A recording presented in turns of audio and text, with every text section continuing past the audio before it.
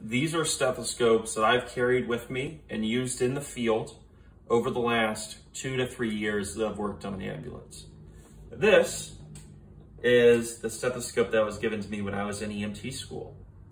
This stethoscope was handed to me by my instructor, and he handed this same stethoscope to the rest of the students in class. This is the bare bones entry-level stethoscope. I would not recommend using this for diagnosing patients. I would not recommend using this in the field. Let me show you why. These earpieces are hard plastic, and this spring is quite strong. And what that does is, because there's no rubber here, there's nothing soft, as it squeezes inwards, it causes a lot of pressure and a lot of pain. Past that, this dual lumen design here is really noisy. And what I mean by that is that they'll rub up against each other ever so slightly, and you'll get friction when you're trying to listen to sound. And what that does is it causes background noise, and it makes it harder to hear what you're trying to listen to.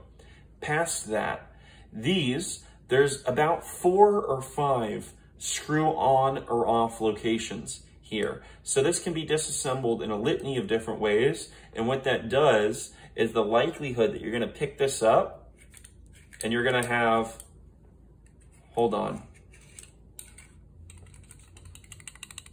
You're gonna have wobble is quite good. I keep my stuff cranked down real tight, but not everybody does. And if you're picking up one of these off of an ambulance or off of some sort of entry-level medical kit, it doesn't work half the time. And that's something that's really bothered me.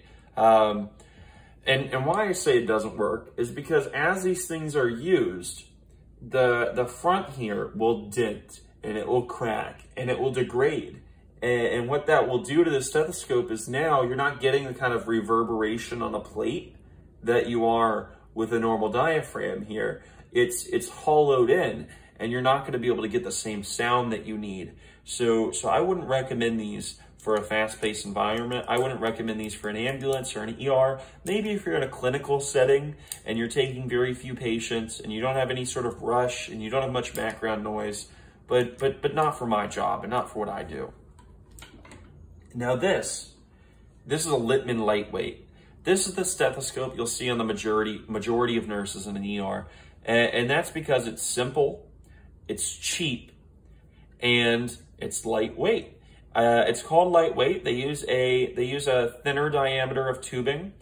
They use a plastic for the bell instead of a steel. And what that does is it makes this incredibly light, incredibly cheap. It's only about $50, but it still carries the same kind of clout that you'd get from the Littmann name.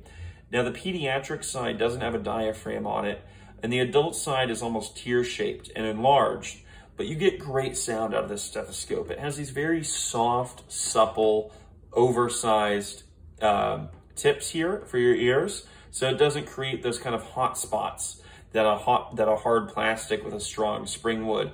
Now, the spring here is strong, but it's still soft enough that it's not attacking your ears. You know, it's just sitting in there and firmly lodging itself where it needs to be. And I've used this for a year and I've never had any trouble with it. But recently, I've wondered, I have the cheapest Littmann, right? What's the difference between a $50 Littmann and a $300 Littmann? And I've been using this now for about 4 months in the field on a 911 ambulance, and I can tell you it's significant. So what this stethoscope does is it's based off of the Littmann Cardiology 4. So all of this up to here, and then all of this downstream is just a Littmann Cardiology, right? This is what's different. They place this in line. There's no wiring. There's no speakers down here. There's no microphone here. It's all here. So this is rechargeable using USB. And then that's your on and off button right there. Great tactile feedback. That blinking shows that it's trying to connect with my phone.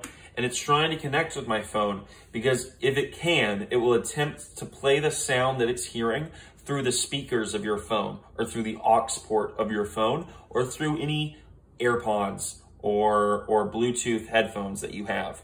and it will attempt to do that so that you can hear with those instead of your ears. Now, it will amplify the sound and play it downstream. Let me actually pause and tell you what this does. So when it's on, as it's listening, it's applying noise canceling technology. So you're not hearing road noise. You're not hearing your sirens. You're not hearing the car behind you honking its horn. You're not hearing somebody having a conversation next to you. And if you're actually still rolling on the stretcher and you're not in the ambulance, you're not hearing those wheels squeak. You are absolutely just hearing those lung sounds or those heart sounds. And it's amazing that Littmann was able to integrate this kind of technology. You have volume up and volume down button right here. And if you press this when it's linked to your phone, it will save a 15-second audio clip of whatever you're hearing. So if you believe you're hearing abnormal heart or lung sounds, you can press that and you'll actually be able to save that and play it later for a nurse or a physician.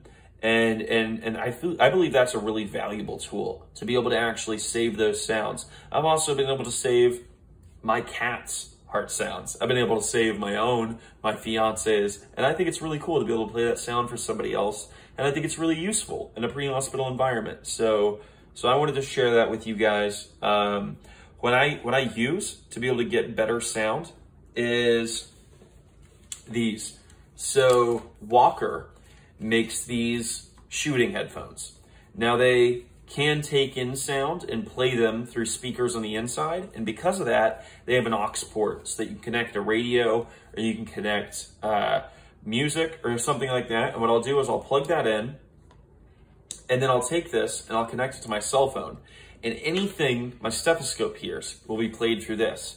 Because they're shooting headphones and they're meant for shotguns, rifles, things like that, they completely isolate you from outside noise. So unlike these, where they're just little earbuds going in, this covers up your whole ear and it completely isolates any outside sound. And then this won't allow you to pick up any sound that isn't being provided by the heart or lungs of your patient. So you're getting very accurate, precise sound in environments that may be very, very loud. And this allows me to be able to hear in really chaotic environments. And this is something I'd recommend to people in my position. Now, I understand that it's prohibitively expensive. I understand that $300 for a stethoscope isn't something that everybody's willing to pay. But if you're in a position where you can't afford this, I would tell you to go ahead and buy it. It's something that has improved my ability to be able to diagnose wheezing, stridor, abnormal heart sounds, and be able to understand what is normal and what isn't, and to be able to have that kind of amplified sound and be able to record it and play it back for somebody later. It's important for education, it's important for diagnosis, and it's something that you should definitely play around with and see if it's what you like. But there is a difference, and if you're working with something like this, I would definitely tell you to go ahead and upgrade your kit to this here, because this makes the biggest difference in my physical initial assessment out of any of the equipment that I've used so far. So thanks for watching. If you have any comments or questions, put those down below, and I'd be happy to answer them. If you felt like this was useful in showing some of the diagnostic equipment that I carry, please drop a like or press subscribe if you want to see more. Thank you.